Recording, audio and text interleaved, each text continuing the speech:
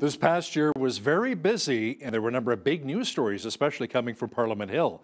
Political reporter and Toronto Sun columnist Brian Lilley covered many of those stories, and he joins us now to discuss our year-end review.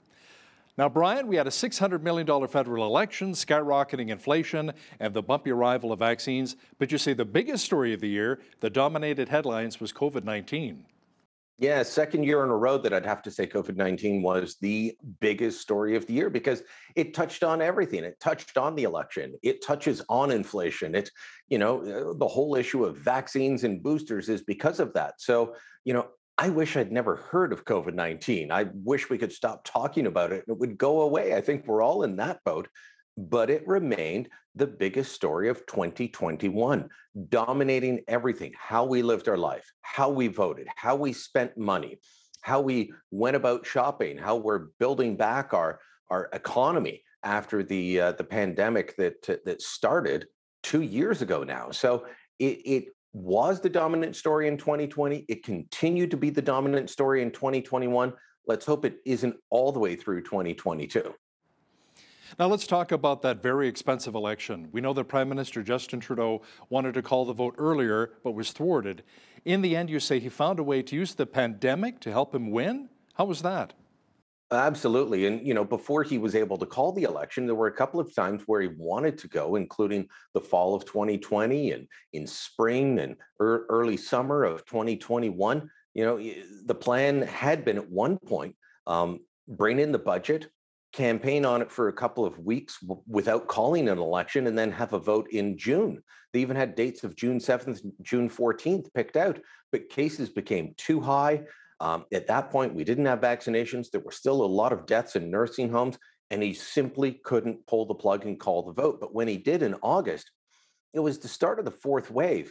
And of course, you in Alberta had a really bad spike from end of August through September, and he campaigned on that.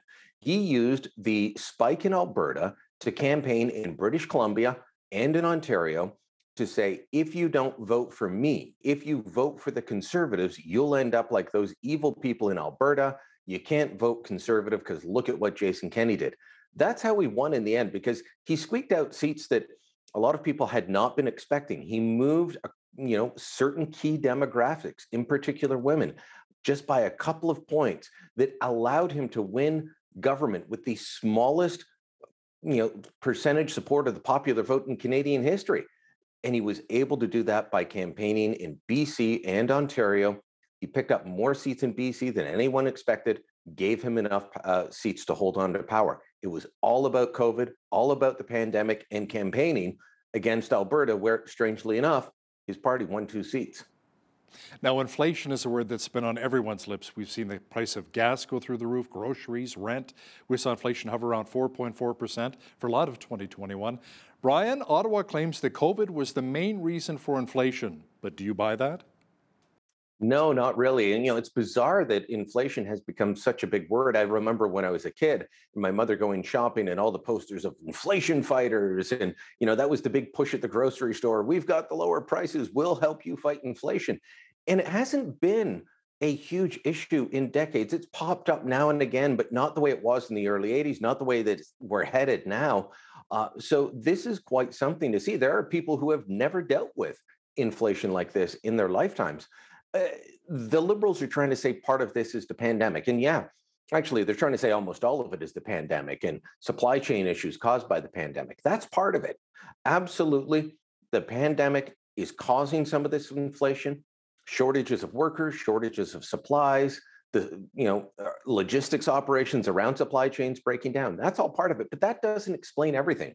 That doesn't explain the rising cost of housing, which, as both the NDP and the Conservatives have pointed out, has skyrocketed since this government took office. The average home price going from about $450,000 across the country to over $720,000. Last time you and I talked about that, you said you'd like to see it without Toronto and Vancouver included. Well, absolutely, but the prices have still gone up. This has gone from becoming what used to be a Toronto and a Vancouver problem to being a national problem. We're all over the place. People are saying, well, wait a minute. I used to be able to get a house for X. Now it's Y, and it doesn't make sense. So you can't just put all of this off on the pandemic. They're trying. Other parts of it are driven by the monetary policy of the Bank of Canada, the spending of this government, which has been higher than many of our comparable countries in the OECD. So there are a lot of reasons for this. You can't just say COVID, shake your hands or wash your hands of it and hope things get better. They've got to act, they've got to do something. You know, it's interesting. I have friends that live in Phoenix, Arizona. They say to me, we watch a lot of those home reno shows that you produce in Canada there. You know, some of the houses listed in Vancouver and Toronto, 1.5, 1.8 million, 700-foot bungalow built in the 1950s. It's falling apart. They say, you know what you can buy here in Phoenix for 1.5 million with swimming pools? My whole block. You know, I'm like, or just outside of Phoenix. I'm like, wow. So it really puts things into perspective. Brian, we first learned of the virus 2 years ago. We've had vaccines for about a year. Do you think that this story will be with us through 2023?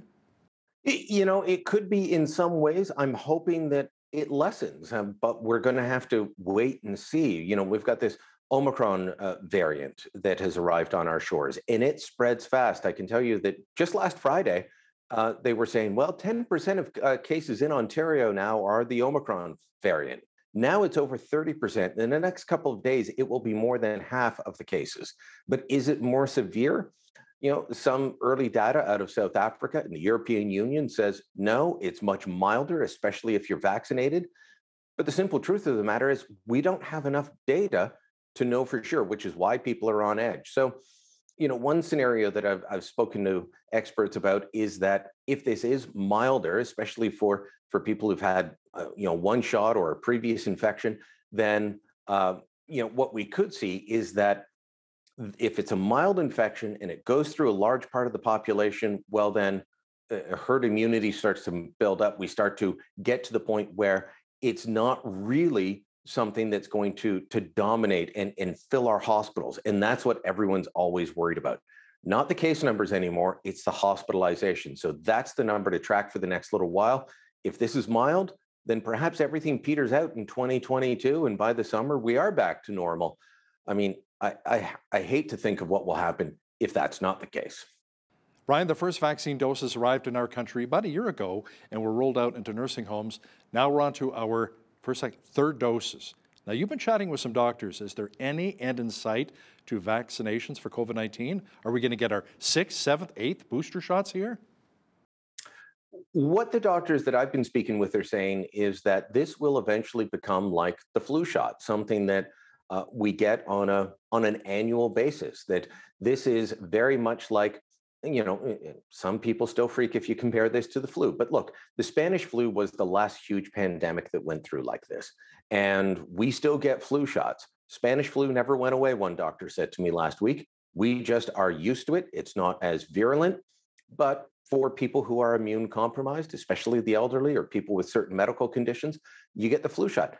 You know, I'm pretty healthy, but depending on the year and if I'm near my doctor or at the pharmacy at the right time, I've gotten a flu shot as well. Helps give you some protection. And if you do get infected, you're not as sick.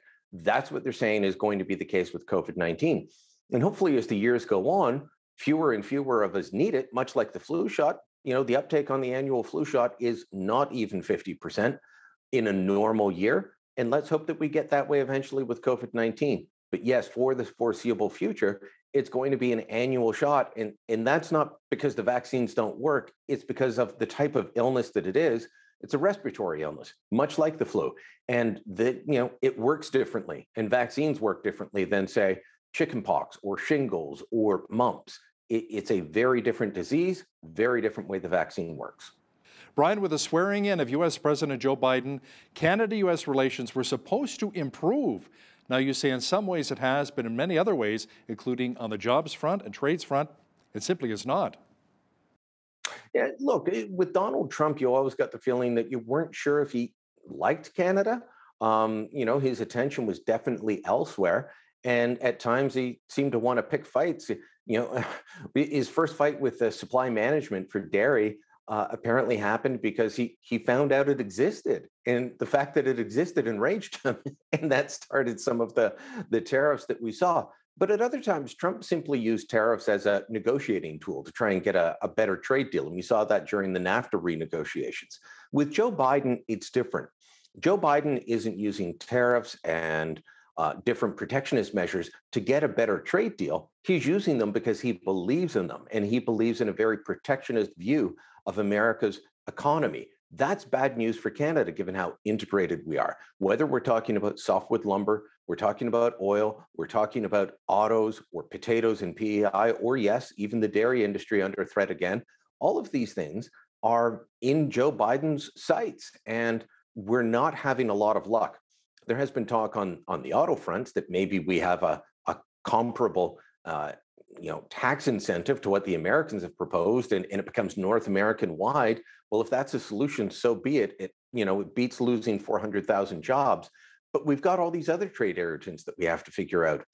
And in figuring them out may require not talking to the White House like we have in the past, but talking more to Congress, talking to people in the House of Representatives and the Senate to get them to push back against their own president, and even have Democrats say, you know what, you're hurting us as much as you're hurting the Canadians with what you're doing. We haven't had luck with that so far. I hope we have better luck under the Trudeau government on this file in 2023. Now, there's no doubt that 2021 was a pretty tough year for the Canadian military. It began with allegations against a former chief of defense staff and continued throughout the year, culminating with an apology. Brian, how do things stand right now with our Canadian Armed Forces?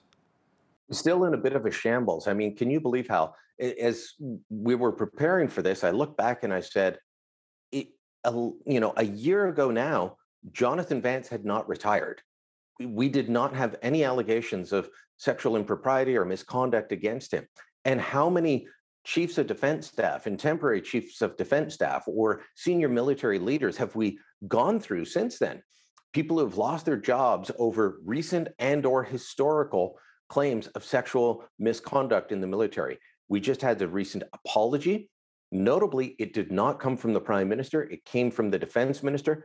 As many pundits have pointed out, this is a Prime Minister who apologizes for anything and everything, but he would not do the apology himself for members of the Canadian Armed Forces and the failures of this and previous governments to make sure that they have a safe and productive work environment. So we're at the point where the apologies happened. They're talking about doing more, but we keep hearing about more allegations coming forward as well.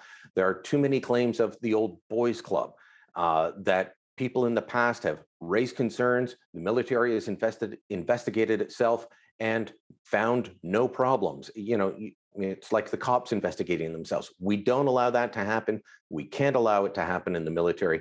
We've got to get this cleaned up because there are other big issues that the military needs to deal with that they're not able to deal with right now because this is seizing most of it.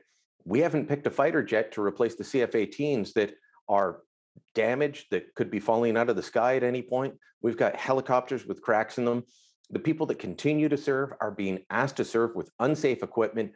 All eyes and all efforts is on dealing with this issue that should have been dealt with 6 years ago when they had the report, the Deschamps report, detailing what was wrong.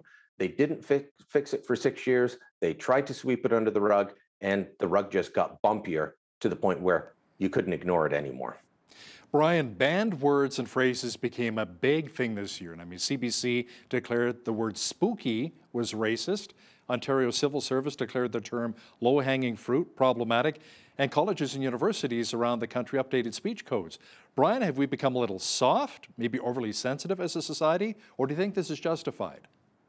I think we've become a little too sensitive as a society. I mean, the CBC story that came out first saying spooky is a racist word, their whole reasoning for that is that spooky comes from spook, which is a Dutch-German word origin meaning ghost. And at some point from the 1940s on, some people use that as a derogatory term for Black men. Well, that's not how most people use the word spook or spooky. And so how do you take a word that everybody uses at Halloween and say, well, you can't say spooky because it's racist? Nobody's used it like that. I mean, unless you're hanging out with 90-year-old Klansmen, that's not a thing. And then the Ontario Civil Service, when they put out their list and said we have to get rid of phrases, the low-hanging fruit example, they said right in the document detailing why you need to get rid of this, that, well, there's no actual connection to racism, but some people who have seen lynchings might be bothered by the term low-hanging fruit. I'm sorry, Hal, they're not related at all. you're going to worry about somebody being triggered over something that's not related. Low-hanging fruit is what you let the kids pick when you go apple picking. You know, it's easy to pick fruit. It has nothing to do with hanging people. So yeah, I think we've got too many civil servants. We've got too many people with not enough time on their hands. You know, while many of us were struggling during the pandemic, a lot of businesses trying to hang on. This is what an awful lot of bureaucrats were spending their time doing. Now, let's invent reasons why words and phrases are racist so that we can ban them. Makes zero sense. Brian, we only have about a moment left here, but I wanted to ask you about the Conservatives blasting the Liberals on Bill C-10, which they say would limit our freedom of speech and allow the government too much control of the internet. Now, the bill is being brought back. Where does it stand now? Where are we at? Well, we're at the point where the Liberals say that they're determined to bring it back. Will they bring it back in a different form?